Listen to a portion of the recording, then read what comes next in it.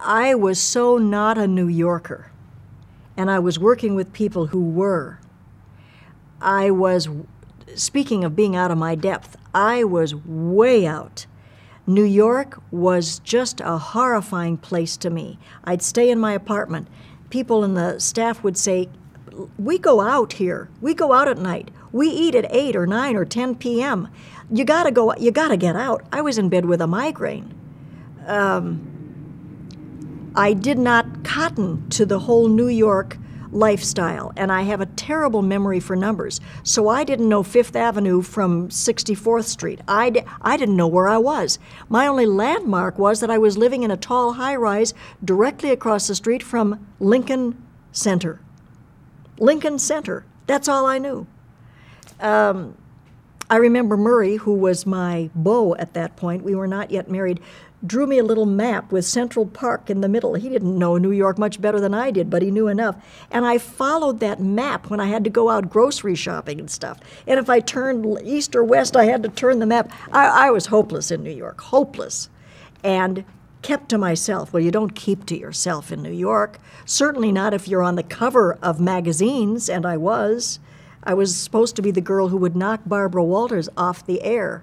That was one of the headlines in the magazine. Well, you see how that went.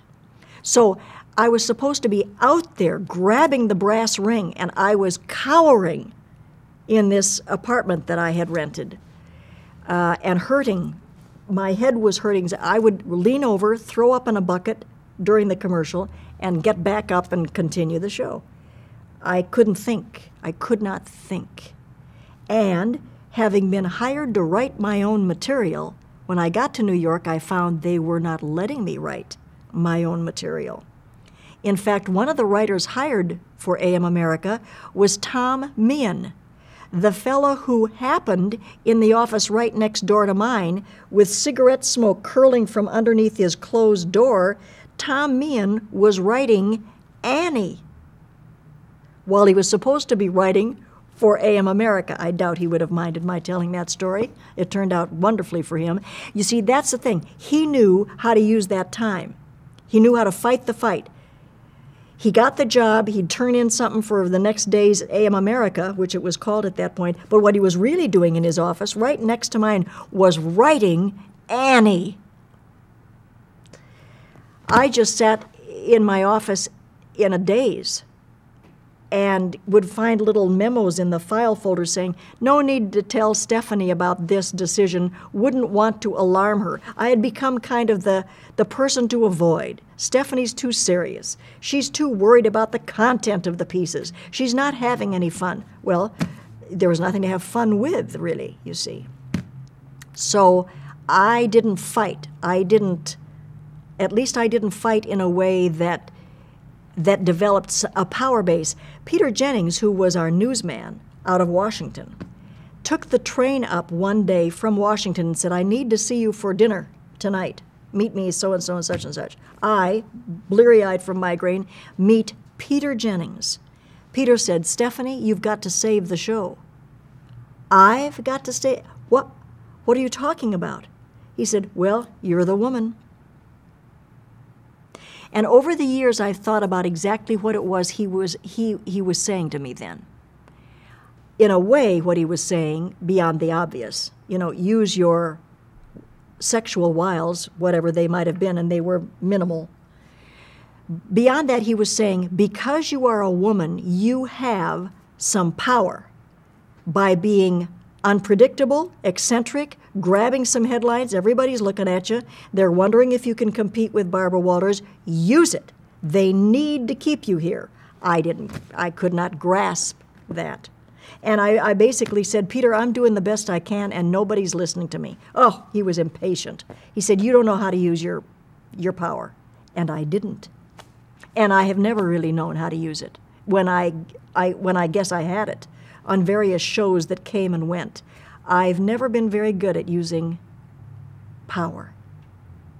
So, having worked as many years as I have to say I've been blessed. I've been very lucky to work all these years without having the aggressive crust that you usually need to have as the as the bottom line of however you're going to make a career work. By then, I think ABC would have been happy to see me go. They just had to figure out a way to get rid of me.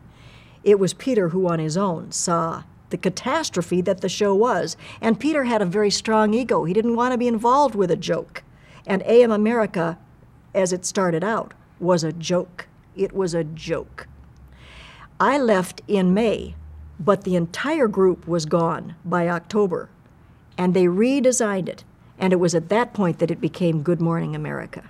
Did you have any kind of relationship with Peter Jennings after the initial contact? No. He knew I was planning to get married. He knew we were going to go to Scotland.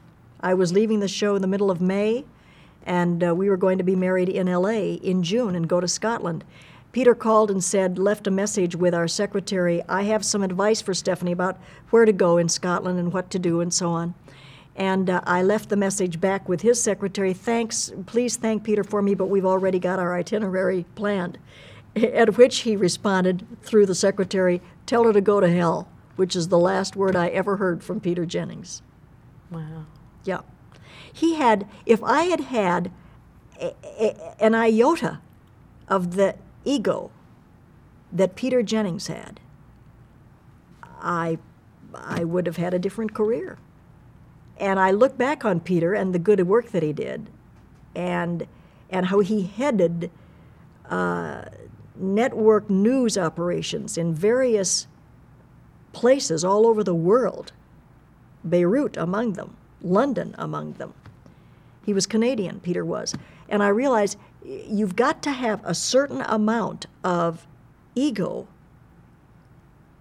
to gain the power and the respect you need in order to carry your work forward.